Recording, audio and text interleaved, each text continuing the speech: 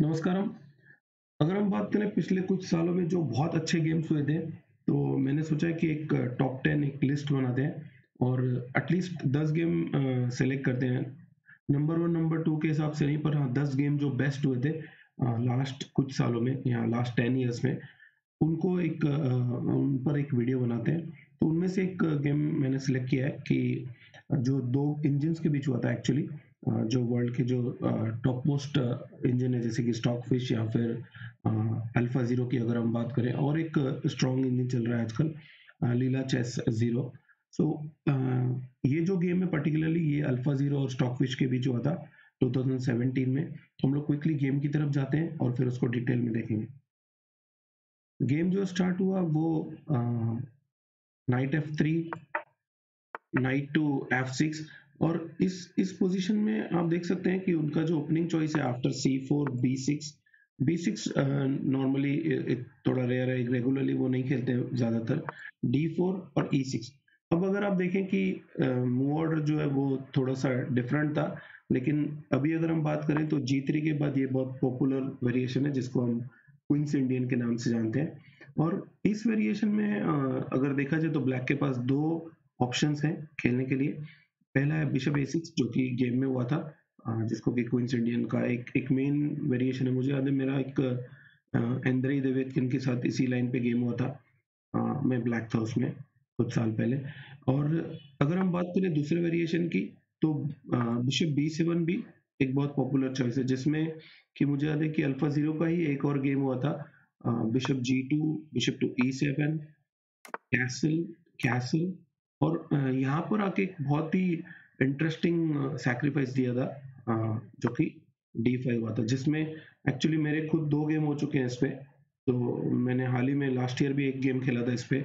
सो D5 जो है, अगर आप E इंटू डी मारते हो तो नाइट H4, और after C6 T cut D5, night cut D5, and then night F5 आ सकते हैं। और सिंपली जो आइडिया है वो E4, नाइट C3, ये सब आप खेल सकते हैं, जिसमें व्हाइट एक पॉन डाउन है, बट डेफिनेट कॉम्पेंसेशन है। लेकिन इस चीज को समझने के लिए ही मैं जो आज का गेम दिखा रहा हूँ कि क्यों ये पोजीशन चलनी चाहिए या क्या इसका बेस था ओपनिंग का, वो हम देखेंगे कि कैसे क्वींस इंडियन में ये पोजीशन अचीव कर सकता है white. So after G3 bishop A6 खेला यहाँ पे स्टॉकफिश ने, और बिशप A6 के बाद यहाँ पे क्वीन C2 खेला, C5, D5, और फाइनली इस पोजीशन में आप देख सकते हो कि ये जो पॉन सैक्रिफाइस लाइन वाली लाइन है क्वींस इंडियन में, ये बीच में बहुत पॉपुलर भी हुआ था। इसी सिमिलर कंसेप्ट पे मेरा बीच में नासिक में एक गेम हुआ था भक्ति कुलकर्णी के साथ। तो वो भी एक अच्छा गेम हुआ था उस टाइम पे।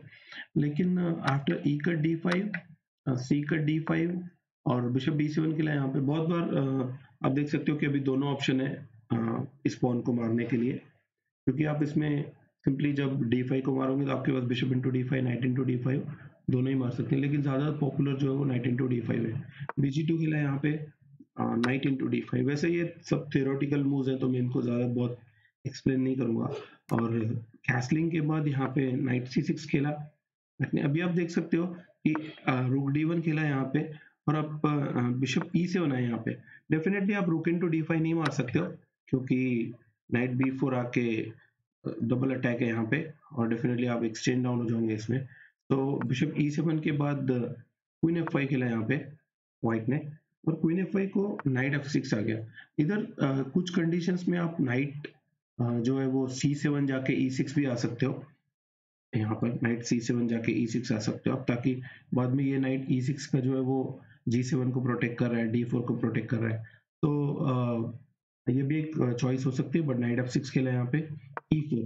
और आफ्टर E4 वैसे क्वीन F5 नाइट F6 भी मेजर वेरिएशन है actually. So after E4 G6 खेला यहाँ पे ब्लैक ने, क्वीन F4 के बाद यहाँ पे कैसल कर दिया ब्लैक ने। कैसलिंग को अभी अगर हम थोड़ा रुक के इस पोजीशन को समझने की कोशिश करें, तो आप देख सकते हैं कि व्हाइट एक पॉन डाउन है, लेकिन अगर हम पोजिशनल चेस की बात करें तो D6 बहुत अच्छा स्क्वायर है एक व्हाइट के लिए। जिसमें आप नाइट मैन्यूरिंग करके कभी D6 पे बिठा सकते हो। यहाँ अगर कभी बिशप एक्सचेंज होकर रूक D6 भी आ जाता है तो आप D5 को कभी रिलीज नहीं कर पाओगे, जिसके कारण हमेशा प्रॉब्लम्स रहेंगे ब्लैक के कंडीशन, ब्लैक के पोजीशन में। सो यहाँ पर E5 खेला। अब ये जो पॉन है ये एक्चुअली बहुत इंपॉर्टेंट पॉन है पूरे गेम का, क्योंकि इसके कारण जो D6 स्क्वायर बना हुआ है, या फ्यूचर में कभी आप देखें कि D6 और F6 दोनों ही स्क्वायर पे व्हाइट बहुत अच्छा कंट्रोल कर सकता है। तो ये जो अंडरस्टैंडिंग था, मुझे लगता है ये जिस हिसाब से अल्फा जीरो ने ये गेम खेला था, ये कंप्लीटली न्यू टाइप का चेस था। क्योंकि अगर हम बात करें ह्यूमन वर्सेस कंप्यूटर की, तो एक अलग वे होता है दोनों के खेलने का। कोई एक एक्सपीरियंस चेस प्लेयर आपको मूव्स देख के बोल सकता है कि ये जो मूव्स आ रही हैं वो किसी कंप्यूटर की आ रही हैं या फिर ह्यूमन की आ रही है, क्योंकि दोनों में कंप्लीटली डिफरेंट अप्रोच होता है मूव्स का जो सिलेक्शन होता है उस पे। इसके लिए एक बीच में एक बुक भी आई थी, ग्रैंड मास्टर मैथ्यू सैडलर ने और नताशा रीगन ने मिलकर एक बुक बनाई थी, गेम चेंजर। मैंने यहाँ पर विंडो में लोगों में बताया भी है कि लेफ्ट में एक बुक का आप देख रहे हैं इमेज है। तो उसमें उन्होंने यही मोस्टली जो मैंने प्रीवियस देखे थे यहाँ रिव्यूज देखे थे, उसमें यही बताया था कि इस गेम को अल्फा जीरो ने कैसे गेम को नया एक शेप दे दिया। तो डेफिनेटली इस पोजीशन में आप देख सकते हैं कि अगर हम बात करें आगे इस पोजीशन को इवेल्युएट करने की, तो इसमें प्रॉब्लम्स हैं अभी ब्लैक को, और इतना इजी नहीं होता है कि भले ही आप पॉन अप हो, लेकिन अगर एक्टिविटी की बात करें, मैं हमेशा बोलता हूँ कि इसको हम लोग एक सेक्शन में रख सकते हैं, एक्टिविटी वर्सेस मटेरियल। तो मटेरियल होने के बावजूद भी ऐसे हो सकता है बहुत बार कि आपके प्रॉब्लम्स रहे हमेशा वहाँ पे। तो गेम देखते हैं कि आगे क्या हुआ गेम में। तो E5 खेला यहाँ पे, और नाइट H5 को आप देख सकते हैं कि अभी क्वीन पे अटैक है, तो हमने क्वीन G4 खेला। रूक E8, ये उस टाइम पे एक नॉवेल्टी था, रूक E8। और आफ्टर रूक E8 यहाँ पे नाइट C3 खेला। डेफिनेटली जो जो रिमेनिंग पीसेस हैं उनको गेम में लाना बहुत जरूरी था। सो क्वीन साइड में जो भी पीसेस है, नाइट C3 में भी बिशप H6 और बिशप टू F4, और फिर रुक C1 भी आ सकता है, या फिर आप रुक डबल कर सकते हो D5 में। तो एक नेचुरल रिएक्शन था ये, देखा जाए तो। यहाँ पे क्वीन B8 खेला, E5 पे अटैक है, नाइट D5 खेला। डेफिनेटली आप नाइट इंटू E5 इमीडिएटली अगर मारते हो तो इसमें कुछ प्रॉब्लम्स आ सकते हैं। जैसे कि आप देख सकते हो कि नाइट इंटू E5 अगर मारा यहाँ पे, तो आप रुक के थोड़ा चेक भी कर सकते हो, बिकॉज इसमें सिंपली नाइट इंटू E5 आ रहा है। क्योंकि अगर आप क्वीन इंटू E5 मारते हो तो नाइट E7 आके, queen into E5, night E7 आके, और डेफिनेटली यहाँ पे आप देख सकते हो कि बिशप जो है वो B7 का मेजर थ्रेट है। तो डेफिनेटली यहाँ पे जैसे ही आप नाइट इंटू E5 मारोगे तो knight takes E5, queen cut E5, night E7, और आफ्टर रूक E7 बिशप इंटू B7 आ रहा है। तो ये कम्प्लीटली विनिंग होना चाहिए। सो इसीलिए नाइट D5 को आप जो टैक्टिक्स अवेलेबल है उसमें आप मार नहीं सकते हो पॉन को। तो इनडायरेक्टली व्हाइट जो है वो E5 को कंट्रोल कर रहा है। बिशप F8 खेला यहाँ पे, क्योंकि अभी नाइट इंटू E7 नहीं आ रहा है, और इस पे थ्रेट है अभी E5 पे। तो बिशप F4 खेला यहाँ पे व्हाइट ने। बिशप F4 को क्वीन C8 खेला यहाँ पे, क्योंकि क्वीन इंटू D7 एक पॉसिबिलिटी थी व्हाइट के पास। यहाँ पर H3 खेला, और ये एक ऐसा मूव है जिसमें आप देख सकते हो कि G4 को प्रोटेक्शन है फिलहाल यहाँ पे। तो नाइट E7 खेला यहाँ पे ब्लैक ने, और नाइट E7 के बाद क्योंकि ब्लैक के पोजीशन में ज़्यादा स्पेस नहीं है, तो एक एक रूल हमेशा ध्यान रखना चाहिए कि अगर आपके अपोनेंट के पास स्पेस नहीं है और आपके पास स्पेस एडवांटेज है, तो आप उसको पीसेस को एक्सचेंज नहीं करेंगे तो ज़्यादा अच्छा रहेगा। तो नाइट E3 खेला यहाँ पे व्हाइट ने, और बिशप C6 खेला ब्लैक ने यहाँ पे, क्योंकि कुछ कंडीशंस में आप बिशप C6 क्वीन B7 आके इस डायगोनल पे प्रेशर क्रिएट कर सकते हो। और फाइनली आप देख सकते हो भले ही बिशप F8 पे है, लेकिन उसके बावजूद यहाँ पे व्हाइट ने रूक D6 खेला। अब ये जो मैन्यूवरिंग है इसमें आप देख सकते हो कि रूक डबल करने का सिंपली एक एक तरीका है, लेकिन क्योंकि बिशप का इस पे अटैक है, तो और भी कुछ चांसेस क्रिएट कर सकता है व्हाइट इसमें। और हमेशा केयरफुल रहना पड़ेगा कि कोई ऐसा डिस्कवर्ड थ्रेट नहीं है जिसमें D6 को प्रॉब्लम्स आ सके। लेकिन उसके बावजूद व्हाइट ने रूक D6 खेला। नाइट G7 आया ब्लैक यहाँ पे, नाइट G7 को रूक F6 खेला, और फाइनली यहाँ पे आके रूक F6 को आप देख सकते हो कि रूक बहुत डेंजरस पोजीशंस क्रिएट कर सकता है अभी। सो क्वीन B7 खेला यहाँ पे, यही आइडिया था जब बिशप C6 खेला था ब्लैक ने। बिशप H6 खेला यहाँ पे। और मेन आइडिया यही है कि अगर एक बार बिशप इंटू बिशप एक्सचेंज हो जाता है वो, तो लाइट कलर को, डार्क कलर्स को कंट्रोल करने के लिए ब्लैक के पास कोई पीस नहीं रहेगा, और उस कंडीशन में प्रॉब्लम्स हो सकते हैं, स्पेशली इन दो स्क्वायर्स पे। तो यहाँ पे नाइट D5 खेला ब्लैक ने, नाइट का D5, बिशप का D5, रूक D1। फाइनली जो लास्ट पीस बचा था गेम में वो व्हाइट ने इम्प्रूव कर लिया, और नाइट E6 के बाद बिशप इंटू F8 भी मार दिया, जिसको आप देख सकते हैं रुक इंटू F8 के बाद, जो मैं पहले बात कर रहा था, ये दोनों स्क्वायर्स बहुत ही इंपॉर्टेंट हो सकते हैं व्हाइट के लिए। तो क्वीन H4 खेला यहाँ पे। कुछ कंडीशंस में अगर आप नाइट रिमूव करते हो तो नाइट G5 एक थ्रेट आ सकता है, जिसमें H7 को प्रॉब्लम्स रहेंगे। तो बिशप C6 खेला यहाँ पे। और डायरेक्टली अभी जो थ्रेड था वो रुक into D5, queen into D5 और नाइट G5 आ रहा है, जिसमें H7 पे थ्रेड्स है। और कुछ क्लियर कट उसको उनको देखना पड़ेगा कि क्वीन D1 कोई एक रिसोर्स ना हो, इसलिए आप वही थ्रेड किंग H2, रुक into D5, queen into D5, night G5, और उसमें डबल थ्रेड रहेगा, बिशप इंटू D5 मर रहा है और H7 पे मेट हो रही है। सो हाफ चांसेस थे उधर, तो ब्लैक ने बिशप C6 खेल दिया यहाँ पे। क्वीन H6 खेला यहाँ पे। क्वीन H6 को मेनली आइडिया ये हो सकती है H4 H5 आप खेल सकते हो, जिसमें आप उधर और ज्यादा प्रेशर बना सकते हो। ये एक बहुत अच्छा एक्चुअली काउंटर होता है बहुत बार, कि आप H4 H5 पुश करते जाओ। अगर आप कोई क्लियर कट, आपके पास कोई प्लान नहीं है, तो आप इससे भी प्रेशर बना सकते हो। रुक A E8 खेला यहाँ पे ब्लैक ने। रूक D6, अभी आप देख सकते हो वो जो E5 पॉन है, उसने कितने अच्छे स्क्वायर्स बना दिए हैं। और एक हिसाब से देखा जाए तो ब्लैक बहुत ज्यादा क्रैम्प लग रहा है दोनों साइड्स में, क्वीन साइड और किंग साइड में। सो आफ्टर रूक D6 बिशप इंटू F3 मार दिया उन्होंने। बिशप इंटू F3 डेफिनेटली इसको आप नहीं मार सकते, F3 सपोर्टेड है। क्वीन A6 खेला, और क्वीन A6 को आप देख सकते हो फिलहाल A2 पे अटैक है। देखा जाए तो BD5 एक मूव हो सकता था, रूक D7 हो सकता था, BD5 टू प्रोटेक्ट A2, रूक D7 में आप पॉन मार सकते हो। लेकिन इस सब के बावजूद व्हाइट ने, अल्फा जीरो ने एक बहुत ही पावरफुल प्लान यहाँ से कंटिन्यू किया, और यहाँ पे H4 खेला उन्होंने। जैसे ही H4 खेला, यहाँ पर आप देख सकते हो कि H5 के बाद HG, यहाँ FG आप नहीं मार सकते, थोड़े प्रॉब्लम्स हो सकते हैं। तो अगर आप HG मारते हो तो रुक इंटू D7 फॉलोड बाय रुक G6, और F इंटू G मारते हो तो क्वीन H7 मेट हो जाएगा, क्योंकि D7 का प्रोटेक्शन। तो ये एक चांस है व्हाइट के पास यहाँ पे, जहाँ पर ब्लैक ने एक्चुअली क्वीन A5 खेला इधर। क्वीन इंटू A2 भी एक ऑप्शन हो सकता था, लेकिन क्वीन A5 का जो थ्रेट है वो E1 पे चेक देके आप E5 मार सकते हो। तो रूक D1 खेला व्हाइट ने इधर। E4, और ब्लैक कोशिश कर रहा है कि मैं कैसे तो क्वीन साइड काउंटर क्रिएट करूं यहाँ पे। रूक D5 खेला वापस यहाँ पे, क्योंकि इस बार अगर आप चेक देते हो तो E5 प्रोटेक्टेड है। Queen E1 check, king G2, queen into E5 is not possible.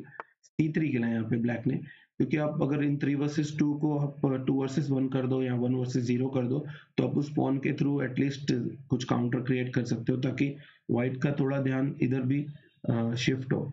तो बी कट C3 मारा यहाँ पे, queen cut C3 and then H5। White अपने प्लान के लिए अगर हम बात करें तो बहुत सही तरीके से जा रहे हैं, क्योंकि जैसे ही H5 आ रहा है तो आप H5 ओपन करने के लिए भी जा रहे हो, और रुक इंटू D7 के बाद A7 भी मर रहा है, और जो मैंने थ्रेड बोला था कि इनडायरेक्टली H7 पे टारगेट बन सकता है उसका, वो भी एक पॉसिबिलिटी है। रुक E7 के लिए यहाँ पे, और यहाँ पर आकर आप देख सकते हो कि ऐसे जो मैन्यूवरिंग होते हैं, जिस जो अभी व्हाइट ने जैसे यहाँ पे आके बिशप D1 खेल दिया, ये बहुत ही मुश्किल से मैन्यूवरिंग होते हैं, कि बोर्ड पे आपको बिशप D1 लेके बिशप B3 लाना है, ताकि आपको इस डायगोनल पे प्रॉब्लम्स रहे और किंग उधर इन्वॉल्व। तो ये बहुत ही अच्छा मैन्यूवरिंग लगा था मुझे गेम में, जो कि आप बोल सकते हैं कि बहुत मुश्किल होता है गेम में ऐसा ह्यूमन प्लेयर के लिए ढूंढना। तो बिशप क्वीन E1 खेला यहाँ पे, bishop to B3, bishop sorry रुक D8, रुक D8 को यहाँ पे रुक F3 खेला व्हाइट ने। और डेफिनेटली प्लान ये हो सकता है कि रुक D1 आके D7 को आप टारगेट करो, और कुछ कंडीशंस में जब आप रुक, फिलहाल क्योंकि फिलहाल कोई थ्रेट नहीं था यहाँ पे, और Hg को आप Hg के बाद रुक इंटू G6 नहीं मार सकते, क्योंकि 7th रैंक जो है वो रुक भी कंट्रोल कर रहा है। तो रुक F3 खेला, यहाँ पर क्वीन E4 है ब्लैक ने, queen to D2, queen D2 को क्वीन G4 खेला यहाँ पे, और बिशप D1 वापस आए, क्योंकि अभी आप अगर क्वीन इंटू H5 मारोगे तो डेफिनेटली रुक इंटू F7 एक थ्रेट, हो सकता है। सो क्वीन E4 खेला यहाँ पे वापस, और यहाँ पर आकर H6 खेल दिया व्हाइट ने। अब देख सकते हो कि लॉन्ग टर्म पे हमेशा बैक रैंक के प्रॉब्लम्स आ सकते हैं, और वो जो थ्रेट था जी कट H5 या क्वीन कट H5 का, वो भी फिनिश हो गया यहाँ पे। और डार्क स्क्वायर्स को कंट्रोल करना बहुत मुश्किल होगा अभी, देखा जाए तो ब्लैक के लिए।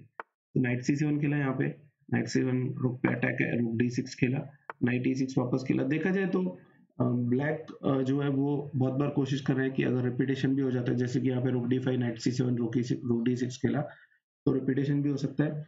लेकिन व्हाइट ने यहाँ पे जैसे ही देखा कि पॉन मर रहा है और रिपीटेशन नहीं करना है, ये बहुत नया तरीका था। पुराने जो कंप्यूटर्स होते थे वो बहुत जल्दी ड्रॉ एग्री कर लेते थे। अभी भी आप अगर कुछ पुराने जो सॉफ्टवेयर से उन पे खेलोगे, तो आपको दिखेगा कि वो बहुत जल्दी ड्रॉ के लिए एग्री हो जाते हैं। लेकिन जो नए जो लेटेस्ट जो इंजिन आए वो बहुत ज़्यादा एडवांस्ड हैं, और उनको पता होता है कि कैसे उसमें से और चांसेस क्रिएट करके कंटिन्यू कर सकते हैं। तो यहाँ पर व्हाइट ने बहुत अच्छा मूव खेला है, बिशप B3 खेला, क्योंकि ये जो पॉन सैक्रिफाइस है, E5 जो पॉन जो सबसे इंपॉर्टेंट पॉन था गेम का, जिसके कारण F6 और D6 स्क्वायर मिले हुए थे, वो पॉन देके इतना रिस्क लेके खेलना कि आप हार भी सकते हो बाद में इस गेम में। ये बहुत अच्छा डिसीजन था एक्चुअली, देखा जाए तो गेम का एक बहुत इंपॉर्टेंट मोमेंट था। और यहाँ पर क्वीन इनटू E5 के बाद रुक D5 खेला व्हाइट ने, और जैसे ही अल्फा जीरो ने यहाँ पे रोक D5 खेला, आप देख सकते हो कि 2 पॉइंट डाउन है व्हाइट यहाँ पे, लेकिन प्रेशर मेंटेन कर रहा है। और यहाँ पर आकर गेम का पहला सीरियस मिस्टेक किया था स्टॉकफिश ने, और यहाँ पे क्वीन H8 खेला। क्वीन H8 से आप देख सकते हो कि इस पोजीशन में जो जो प्लेसमेंट है क्वीन का, वो डेफिनेटली बहुत ज्यादा अच्छा नहीं लग रहा है फिलहाल। लेकिन यहाँ पर एक अच्छा मूव था ब्लैक के लिए कि instead of queen H8 queen C7 खेलें, और उसमें आप रुक FD3 आ सकते हो, जो कि आप बोल सकते हो कि व्हाइट इज स्लाइटली बेटर, लेकिन डेफिनेटली ये विनिंग नहीं होना चाहिए। तो क्लियर कट विनिंग नहीं होना चाहिए मुझे लगता है। तो यहाँ पर आकर जैसे ही उन्होंने क्वीन H8 खेला, क्वीन H8 को क्वीन B4 खेला, E7 पे थ्रेट है, नाइट C5, और यहाँ पर अगर आप देख सकते हो कि नाइट C5 के अलावा भी उनके पास ऑप्शन थे, जैसे कि रुक E8 वापस ले लेते, और जिसमें डेफिनेटली वो भी एक कंटिन्यूएशन हो सकता था। पर नाइट C5 के बाद मैं आपको रिकमेंड करूंगा कि आप यहाँ पे रुक के थोड़ा सा इवेल्युएट करो, और कोशिश करो कि क्या हो रहा है गेम में, ये आप देखें। बिकॉज अगर आप बात करेंगे पोजिशनल चेस की, टैक्टिकली हमको सबको पता है कि कंप्यूटर जो है वो बहुत ज़्यादा स्ट्रांग होते हैं। इवन आप बोलो कि उनका लेवल जो है वो वर्ल्ड चैंपियन से भी बहुत बार अच्छा रहता है टैक्टिकल, अगर हम बात करें तो, क्योंकि उनका जो परफेक्शन है टैक्टिक्स में, उतना परफेक्शन ह्यूमन प्लेयर के लिए हमेशा मेंटेन करना is not easy, I will say. तो मुश्किल यही होती है कि जो अंडरस्टैंडिंग पोजिशनल चेस की है, वो हम मानते थे कि वो एक ह्यूमन प्लेयर में एक अलग पार्ट होता है, और पोजिशनल चेस की बात अगर हम बात करें, तो कंप्यूटर इतना जल्दी मैच नहीं कर पाएगा। लेकिन जो गेम में इस गेम में जो मूव हुई थी, मुझे लगता है पिछले 4-5 साल में जो कुछ बहुत ज़्यादा अच्छे गेम्स हुए होंगे, डेफिनेटली ये टॉप 2 में होगा, टॉप 3 में डेफिनेटली होगा। और बहुत सारे अच्छे गेम्स हुए, तो हम लोग इसको आगे देखते हैं। जैसे कि इस गेम में आफ्टर नाइट C5 व्हाइट ने यहाँ पे रुक इनटू C5 मार दिया, और इस एक एक्सचेंज सैक्रिफाइस से अगर आप देखें तो बी कट C5 और क्वीन H4 के बाद अभी दोनों रुक्स पे थ्रेट है। और अगर आप यहाँ पे रुक D E8 खेलते हो, जो कि गेम में हुआ था, तो रुक F6 खेल दिया, और यही इस पूरे सैक्रिफाइस का, एक्सचेंज सैक्रिफाइस का मेन पॉइंट था। क्योंकि फिलहाल क्वीन कहीं भी मूव नहीं हो सकता है, और जो H4 H5 H6 आके ब्लॉक कर दिया, वो बैक रैंक तो क्रिएट कर ही रहा था। और अभी आप देख सकते हो कि व्हाइट जो है वो एक एक्सटेंड डाउन है और 2 पॉइंट डाउन है, और वो एक्चुअली स्टॉकफिश के साथ खेल रहा है, जो कि वर्ल्ड का मतलब अल्फा जीरो और लीला चेस जीरो के पहले जो सबसे स्ट्रॉन्गेस्ट इंजन था उस टाइम पे। जब भी हम बात करते हैं तो टॉप डेफिनेटली वो टॉप 2 में होना चाहिए, उसके अगेंस्ट खेल रहा है। मतलब इतना आसान नहीं था ये गेम को अपने कंट्रोल में रखना। लेकिन आफ्टर रुक F6 यहाँ पे रुक F8 खेला ब्लैक ने, क्वीन F4, और क्वीन F4 के बाद आप देख सकते हो एक हिसाब से ब्लैक जो है वो पैरालाइज्ड हो गया है किंग साइड में, और उसके बहुत सारे पीसेस, सभी पीसेस यहाँ पे स्टक हो गए, और क्वीन H8 कहीं मूव नहीं हो रहा है, किंग को कहीं जगह नहीं है। आप F8 को अगर हटाओगे तो F7 मरता है, तो एक हिसाब से ये एक स्लो डेथ के जैसे चल रहा है अभी ये गेम। हाँ, A5 खेला ब्लैक ने, क्योंकि और कोई मूव्स नहीं है आपके पास, और ये बिशप एक्चुअली दोनों पॉन्स को कंट्रोल भी कर रहा है, ये भी एक अच्छी बात है। अदरवाइज अगर C6 D5 आ जाता तो शायद थोड़ा सा इंप्रूव कर सकते थे पोजीशन में, लेकिन ऑलरेडी C5 आया हुआ है तो पॉसिबिलिटी भी नहीं है। G4 खेला यहाँ पे सॉरी, तो यहाँ पे G4 G5 का एक सिंपल आइडिया है। D5 खेला, बिशप का D5, और आफ्टर रुक D7 यहाँ पे बिशप C4 खेला। आप देख सकते हैं इधर मेरे हिसाब से रुक D4 भी नहीं आ रहा है, क्योंकि उसमें बिशप इंटू F7, रुक F7, क्वीन B8 चेक, रुक F8 और क्वीन इंटू F8 मेट हो रहा है, तो वो भी पॉसिबल नहीं है। और उस कंडीशन में एक्चुअली रुक D4 को रुक F7 के बाद रुक G7 भी मेट हो रहा है, सो बहुत कुछ थ्रेड्स थे, तो रुक D4 नहीं आ सकता है डेफिनेटली यहाँ पे। A4 खेला ब्लैक ने, ज्यादा मूव्स बचे नहीं। G5 खेला, और अभी आप देख सकते हो कि एक अकेला रुक देखा जाए तो इस क्वीन को पूरा ब्लॉक करके बैठा है, और दोनों पॉन्स बहुत ही ज्यादा अच्छे लग रहे हैं। तो इस कंडीशन में क्वीन का वैल्यू मुझे नहीं लगता कि 9 पॉइंट्स तो बहुत दूर की बात है, बहुत कम उसकी वैल्यू हो सकती है। तो अकॉर्डिंग टू द पोजीशन, वो पोजीशन जो पीसेस की जो वैल्यू है वो फ्लैक्सी रहती है बहुत बार। सो यहाँ पे A3 खेला ब्लैक ने, क्वीन F3, रुक C7, क्वीन कट A3, जितना हो सकता है मटेरियल गेन कर रहा है, क्योंकि अभी ब्लैक जो है वो कहीं इंप्रूव करना बहुत मुश्किल हो रहा है ब्लैक किंग साइड में। क्वीन कट F6 मार दिया फाइनली, क्योंकि अब उन्होंने सोचा कि ये पोजीशन में और ज्यादा वेट नहीं कर सकता हूँ। अगर मुझे तो लगता है कि ये दोनों पॉइंट सैक्रिफाइस देने के पहले भी वो दे सकते थे, क्योंकि लेकिन लेकिन जब तक क्वीन F3 पे था तब नहीं मार सकते थे, क्योंकि क्वीन सिंपली G7 आ रहा था। तो जी कट F6 मारा यहाँ पे, रुक FC8, क्वीन D3, बिशप रुक टू F8, क्वीन D6, रुक FC8, और यहाँ पर आकर व्हाइट ने A4 खेला सॉरी, A4 खेला, और A4 के बाद मुझे नहीं लगता कि यहाँ पे कोई किसी प्रकार का कोई फोर्ट्रेस बन सकता है। अगर ए पॉन नहीं होती तो फिर भी थोड़ा चांस था, बट इस पॉन को हम सिंपली इम्प्रूव करके प्रमोशन के लिए जा सकते हैं, और ये देखा जाए तो कम्प्लीटली विनिंग पोजीशन है, जिसको कि होल्ड करना बहुत मुश्किल है। तो स्टॉकफिश ने यहाँ पर आकर रिजाइन कर दिया, और हम देखेंगे कि और अच्छे गेम्स कौन से हुए इन लास्ट कुछ ईयर्स में, और कोशिश करेंगे कि जितना हो सके हम उन पे डिस्कस करें। अगर आपको भी लगता है कि कोई गेम बहुत अच्छा हुआ है, मैंने कुछ गेम्स ऑलरेडी अपलोड किए थे जो कि बहुत अच्छा हुआ था। लास्ट वीक मैंने एक गेम अपलोड किया था विटाली बर्नर्ड्स्की का, आप वो भी देख सकते हैं। बहुत ही ब्रिलियंट तरीके से उन्होंने अटैक किया था एक टूर्नामेंट में, लोड का ओपन में हुआ था वो गेम। तो हम और अच्छे गेम्स देखेंगे कि टॉप 10 जो गेम्स हुए थे उनमें कैसे प्लेयर्स ने अलग अलग तरीके से चेस खेला था।